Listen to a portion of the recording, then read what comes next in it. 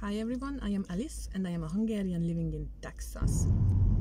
I grew up in a socialist country when I was young, and if you know what does it mean to have only one pair of white tennis shoes when you were young, then I think you will understand my excitement and happiness when we are going shoe shopping here in the US.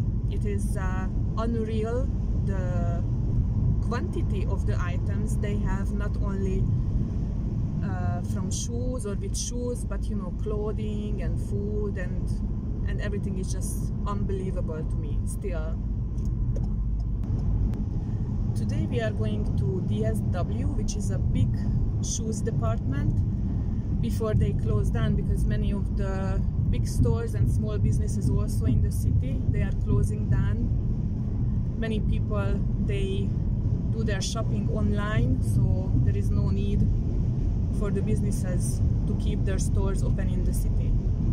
Many of the stores, even in the malls, they close down, and if you don't want to buy shoes online, which I don't want to do it because I believe you have to try it on, the shoes, and I like to see them and touch them. So if you want to go, in my case, unfortunately we have to drive 30-40 minutes just to get to a bigger store where I can find not only shoes for myself, but for example kids shoes. So today is shoe hunting time. We are very happy and excited about it. So let me show you what you can find in a big shoe department store here in Texas and how much you have to pay for shoes. And one more thing, the weird text that you're gonna see through my video, it's a Hungarian translation.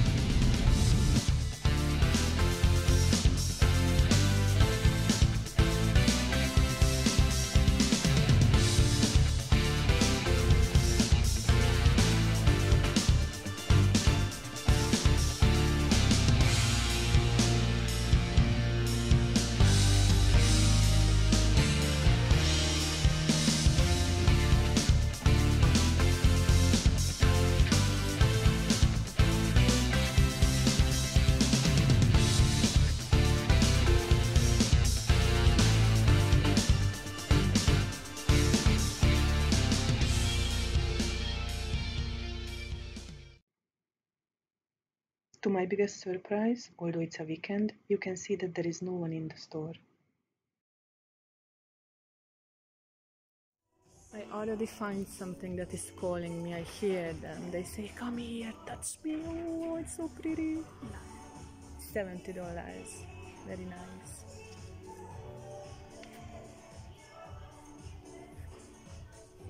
$109.99.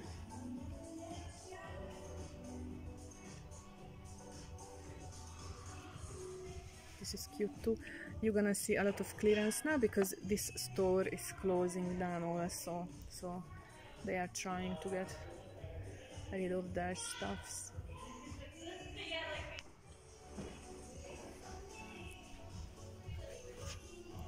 Very cute, $60.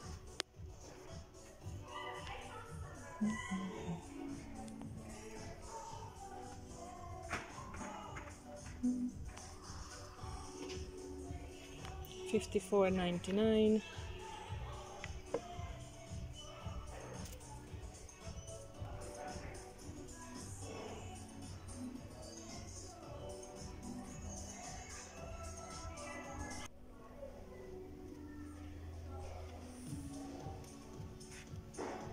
Oh, this is so pretty.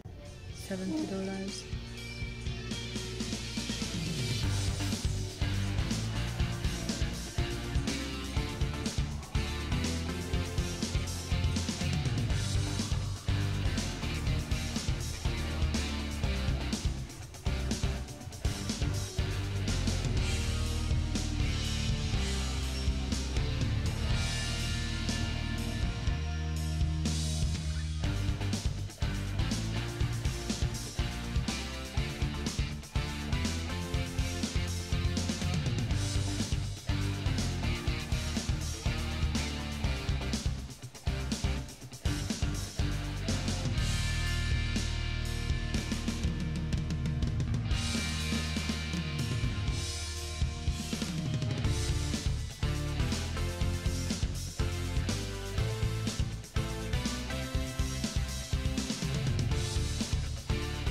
here are the kids' shoes.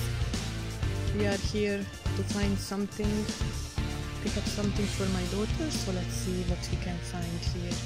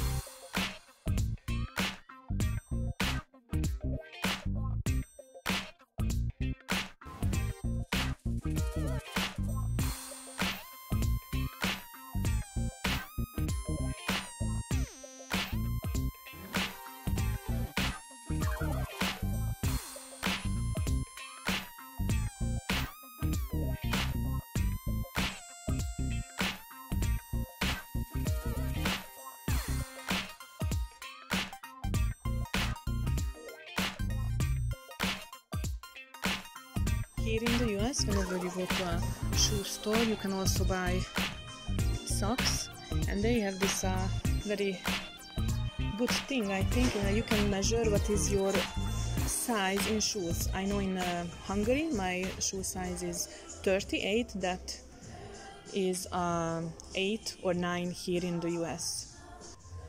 So if you don't know what is your shoe size, you can come to a shoe store and measure your feet.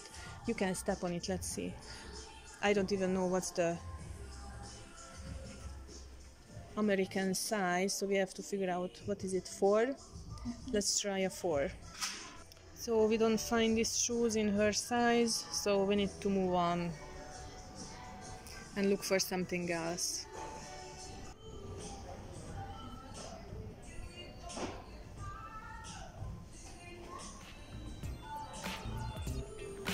Unfortunately, we did not find anything that we liked or it would fit, so we need to move to another store.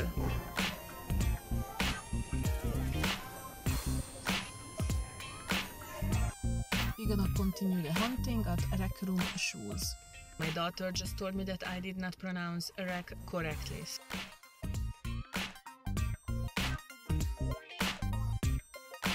This is a smaller store, but let's see what they have.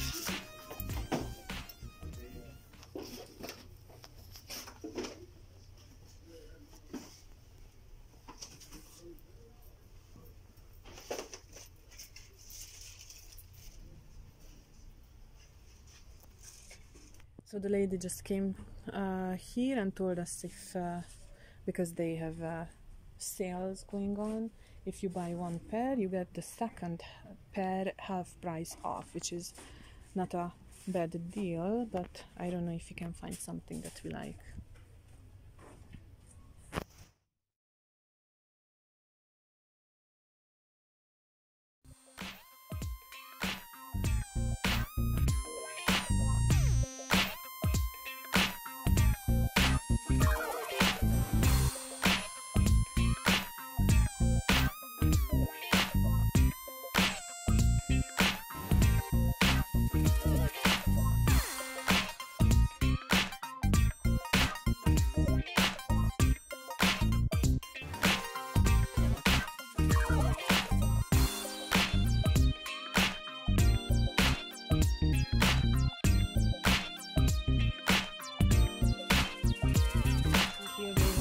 What's your size little carpet.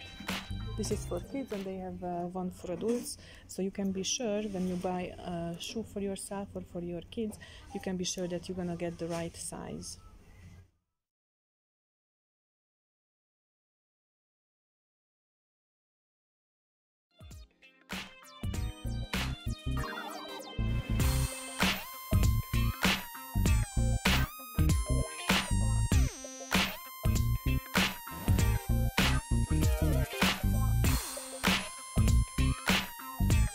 did not find anything what we liked, and the blue Adidas shoe what my daughter liked, they don't have it in her size, and this is what they said here too, that we have to order it online. So unfortunately we can't try it on, but at least, you know, I know her size, so hopefully I can't make a big mistake with the size when I order the shoes. Well, today we were not very lucky with our shoe shopping or shoe hunting session. Hopefully we can do better next time in a different store. So how do you say rec room? I said that, no? Why? What? I said rec room shoes. What's wrong with it? You said rec room. It's rock room. Rec. Rec room. Rec room. Do I say it right now? Okay. Rec room. I think rec room. I said exactly the same thing before. Rec room. Rock room.